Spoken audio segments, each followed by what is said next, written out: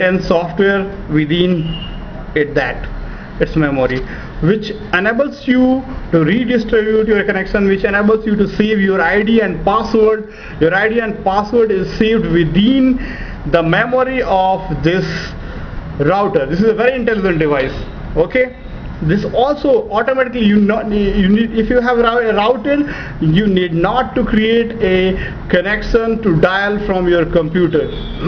Okay, just save this password or your password or ID within this router which you have got from your service provider. Save this ID or password, username or password, okay, your broadband username or password within this device. Okay, it will automatically, when you switch on this device, it will automatically dial, verify username and password, whatever is required, and finally within a minute it will give you output internet within this LAN output cable.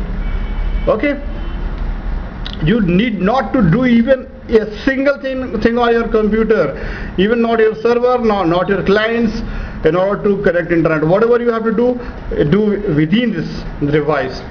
This device can be accessed, the software of the device can be accessed in your browser, computer browser. Okay, just connect this output to either your computer or your hub.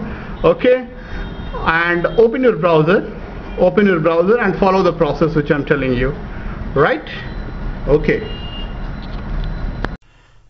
guys and girls, after making all the real physical hardware connections, we need to save now the username and password which you have got from your service provider, that is BSNL, Airtel, Vodafone, whatever that would be.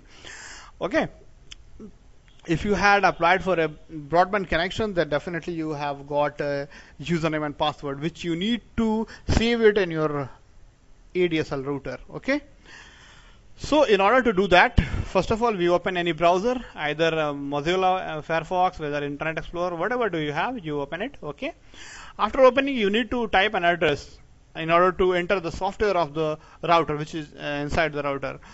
I will type 192.168.1.1. This address is variable. It depends upon the model of the company, which router you are using, which DSL router you are using, but don't get tensed. This address for entering in the software, entering in the saving your password, this address would be written on the manual of your ADSL router. Go and refer the box of the router. There you might have get a manual, user manual. On that user manual, you will see that what exactly address we have to type in the address bar, so that we will enter in the software of the router to make any changes. Mine is dealing, and I am using 192.168.1.1. After entering this address, I will press enter. It will ask for username and password. But guys, don't think that this is the this is a place where you need to enter the username and password which you have got from the service provider. Please do not enter your username and password of your service provider here. Okay, this is the place where you need to enter the username and password of your DSL router. Okay, because there are a lot of settings, there are a lot of things which you can do in the router, and in order to keep secure, they had provided username and password. This username and password here you will get on the manual, user manual of the router. Okay, you search in your manual, there would be username and password for your router. Mine is admin, ADMIN, and password is also admin, ADMIN. Okay, now press OK, and after pressing OK, I entered my device. There are lot many options. Okay, this is the software where you can do hundred of options are there, where you can change, distribute, restrict any client's computer for whatever, million of you can speed cap. There are a lot many options are here, right here. Okay, but now what I'm going to say here is that how to save username and password so that you can use internet broadband connection on your computer or your LAN or your end network. Okay, so go to, first of all, advanced setup, right? Advanced setup. After that, click here add, and now whatever is written here on the screen, just go ahead with that. Okay,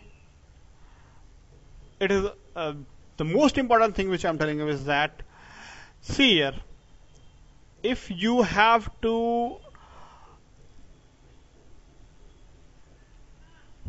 okay, now this is the most important part which I'm going to tell you, is that if you have an option, if you are going to use your internet connection on LAN or multiple computers, you have to, it is damn mandatory that you need to select for this option called PPP over Ethernet, because this is the place, this is the technology which enables you very simply to use internet on rest of your computers, right?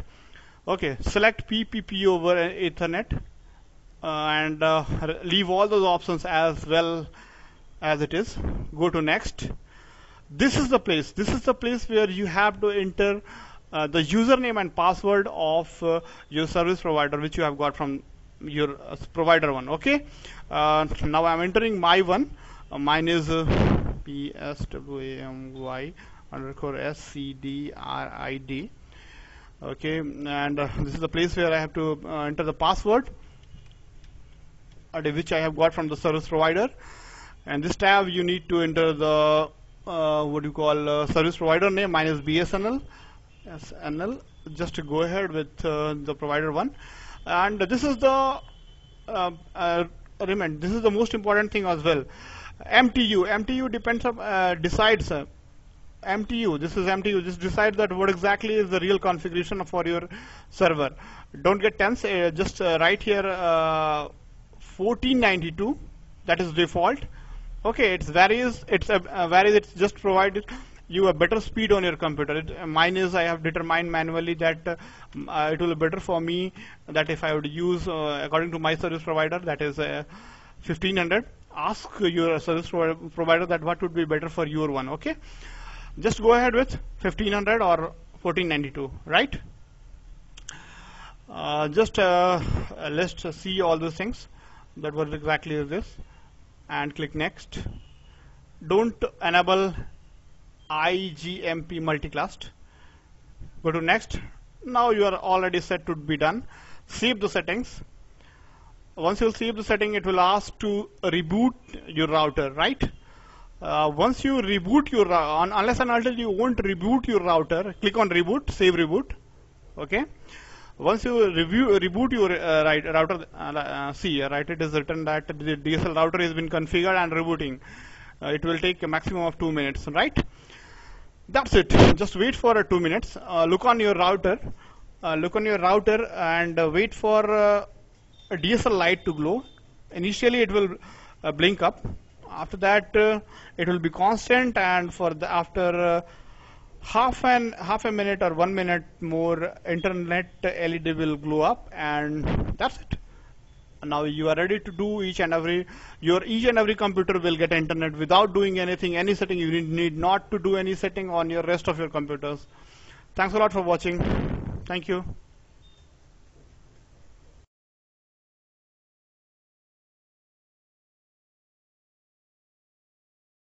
Okay, now I will show you that what exactly the signals and LEDs indicates and what does it mean exactly in the router. Okay, so in this EDCL router, this is inbuilt with modem. Always remember, after giving power supply to this one, when you push the button which is provided in this device, and you have power on button, and the power LED is glowing. It means that device has got power now. Okay, this is status symbol. What exactly is being done? This is LAN, whether your LAN is operative or not. This is the USB, that whether you have connected the signal which you have connected on your backside of the USB is either connected or not. That will indicate. This is these two are very important. I always like to tell you, DSL and internet. Okay. look at here, DSL light is blinking. What does it mean exactly? That if it blinks, that you are getting an unstable DSL connection from your service provider. Wait it to be stable. Okay, right, this is now stable.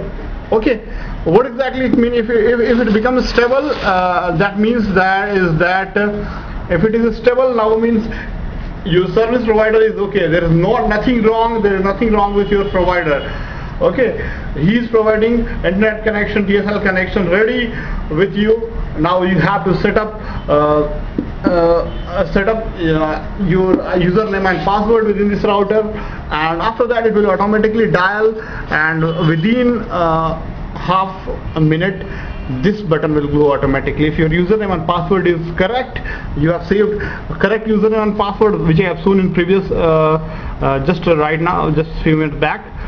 If that is okay, it will automatically dial and internet is on. If this light glows, then definitely you would be getting internet connection within the output of this device, which you can later connect to your computer, or you can connect to your hub in order to distribute your connection. Thank you very much for watching, guys and girls. If you have any problem, if you have any confusion, please email us. Thank you.